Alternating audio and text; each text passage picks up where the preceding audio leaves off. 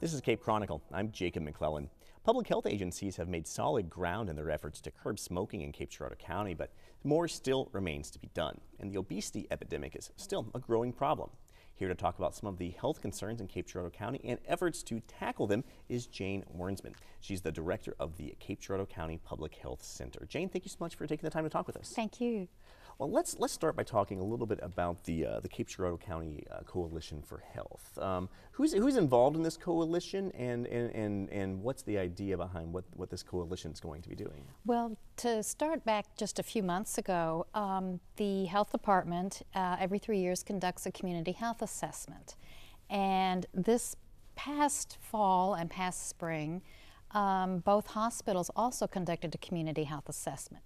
So we thought, what better way to make an effort or make an impact than to all of us join together and create a coalition in the community, and we've called that Healthy Communities Coalition, taking the findings from all of our community health assessments to make an impact or make a difference on some of those indicators of priority health issues, one of those being the obesity rate.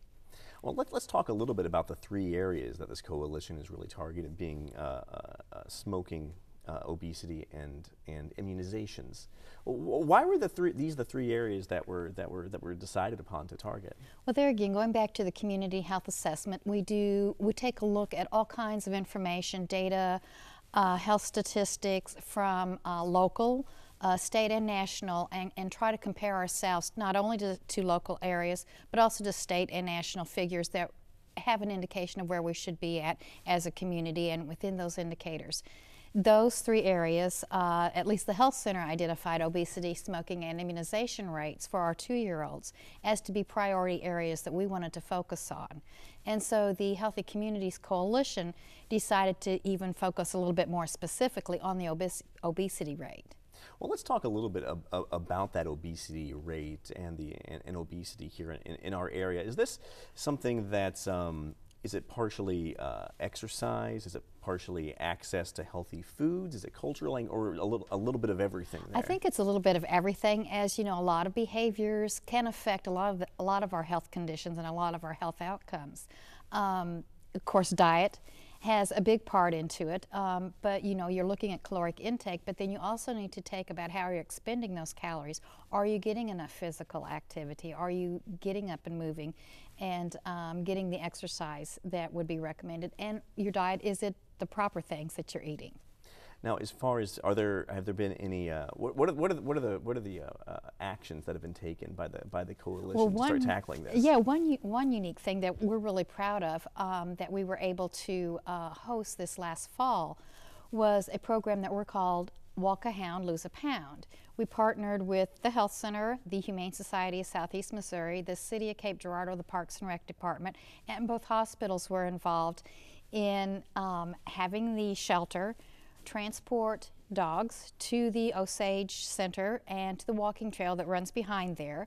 And the health center conducted blood pressure, height and weight, and BMI measurements on individuals who then were able to walk the dogs along the walking trail. So, you know, shelter animals don't always get all of the exercise they need, and neither do we as individuals. So at both ends of the leashes, you know, we were getting that exercise and some interaction there.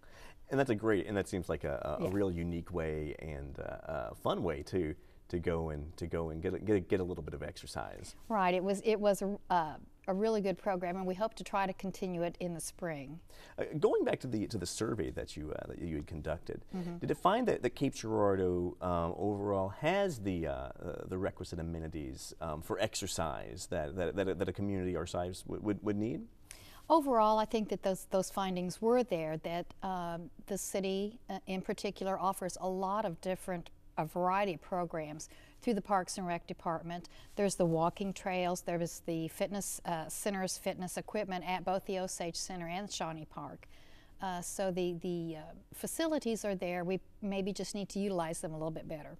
Let's move on to smoking. Are there what are the programs, the action that's being taken to reduce the smoking rate in our city? Well, there again, I can address one of the functions or one of the outcomes that the health center had identified was training its staff to be able to do some counseling one-on-one with our clients that we work that we have identified with smoking, particularly those prenatals or pregnant women that are smoking. We do pregnancy testing services as well as our WIC program. So we wanted to find a free or at least an affordable way, convenient way to try to give them some opportunities to cut back or quit on smoking. We partnered there again with St. Francis Medical Center and the American Lung Association and provided some freedom from smoking classes at the health center itself. And we're really excited to try to get started a program that's called SCRIPT, which targets prenatals themselves. If I recall correctly from the survey, also one of the things that was really highlighted was there's an increased risk for smoking in the county itself, in Cape Girardeau County. And are these some of these efforts that are really targeted towards impacting that? We certainly hope so. You know, we try to make the opportunity available, try to do some education, and we probably could all do a little bit better job on getting that information out and the education out there. But Cape Girardeau County alone is not unique. I think when we looked at the figures and the statistics, Southeast Missouri as a whole had a higher smoking rate than the rest of the state. Let's talk a little bit about immunizations. Mm-hmm. Why is this an important area? Well, we try to take a look at those immunization rates for children who up through the age of 2 if they're adequately immunized. And of course, when we're talking of immunizations, it's against those vaccine preventable diseases, diphtheria, pertussis, which is whooping cough, measles, mumps, rubella. So we want our children to be adequately immunized and to hopefully cut back or decrease or eliminate the opportunity for communicable diseases.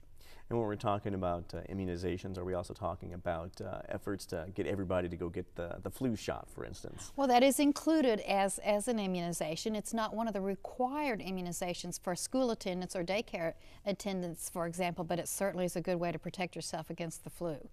Just where should folks go if they're interested in getting a flu shot this year? Well, the health center has traditionally, and this year too, provides flu immunizations at our office on Linden Street, 1121 Linden. We do accept Medicare and Medicaid, and if an individual does not have one of those resources, we do have a slight donation that we request for that. And let's talk a little bit about the benefits of working as a coalition between the health center, for instance, and the 2 major hospitals here in town. What's the benefit of that of working as a coalition? Well, I think we all realize that one individual, one agency, one community can't do it all by itself. And so you have the support and you have a lot of great ideas from different perspectives. You know, with the city's involvement, they're looking at things such as sidewalks, infrastructure that can provide the locations and opportunities. We're looking maybe more at a health aspect of it. The farmers market folks are involved, providing cooking classes, cooking demonstrations.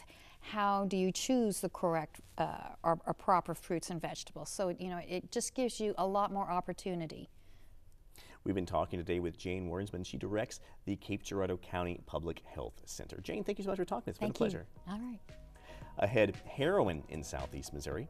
That's coming up on Cape Chronicle.